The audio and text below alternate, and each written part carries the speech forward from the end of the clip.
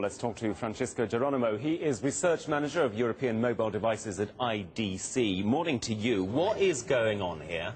So basically, there was a problem with a piece of hardware called core switch, which failed on Monday.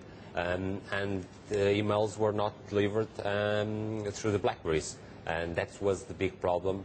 RIM thought had found the problem by the end of the day.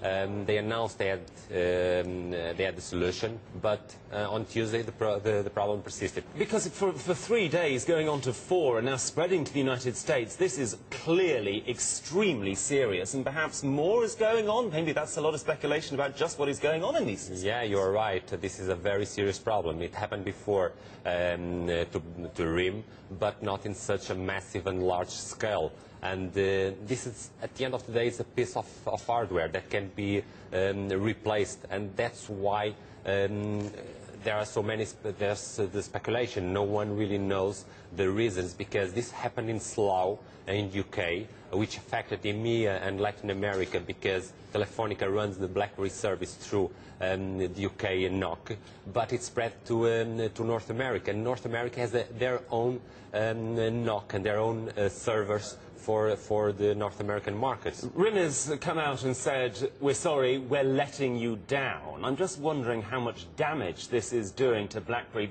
and RIM itself, because, my goodness, their shares have been under enormous pressure over the past 6-12 months. Definitely. This is not the right time for this kind of problems to happen. RIM has has faced pressure from the market, some serious decline on the market share, and this is not the right time, because they always built their reputation on the messaging and the quality and the quality of the service, and this is letting down their users. Also not at the right time, because Apple has just launched its new iPhone 4S. I'm just wondering whether they're in a position to perhaps take advantage of this now. Absolutely. Every single user may think that their BlackBerry devices are not as reliable as they thought.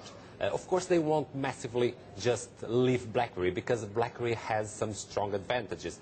They are one of the best email services. The BBM is massive among teenagers, so they won't massively move from BlackBerry to the iPhone. But of course, those users who have their contracts handing now, and they are thinking about what solutions they can have for the next phone, Apple and the iPhone 4S, in the same week where the outage happens, it's definitely an option for some users.